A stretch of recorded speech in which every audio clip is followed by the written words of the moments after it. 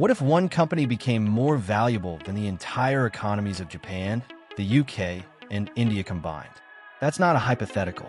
This week, Nvidia shattered all expectations, becoming the world's first ever $5 trillion company. But is this the peak of the AI gold rush, or just the beginning?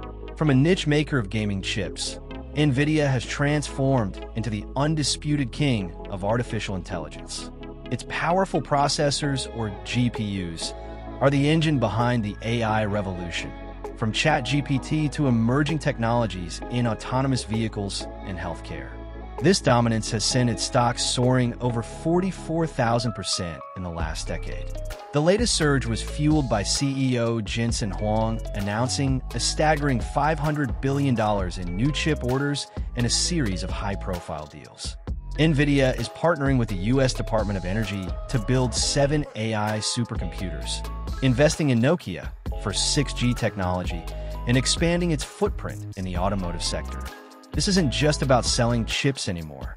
It's about building the entire AI ecosystem. Investors have responded with massive enthusiasm, pushing the stock to new highs. Analysts remain bullish, with some price targets suggesting even more room to grow. However, whispers of an AI bubble are getting louder, with global regulators warning about overheating valuations. While competitors like AMD and Google are racing to catch up, Nvidia's aggressive innovation pace keeps it firmly in the lead for now.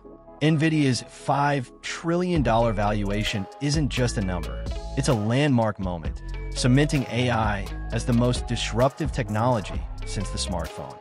The company has positioned itself as the indispensable foundation of our AI-powered future. The question is no longer if AI will change everything, but who will control the infrastructure that runs it all. What do you think is next for the world of AI? Let us know in the comments below.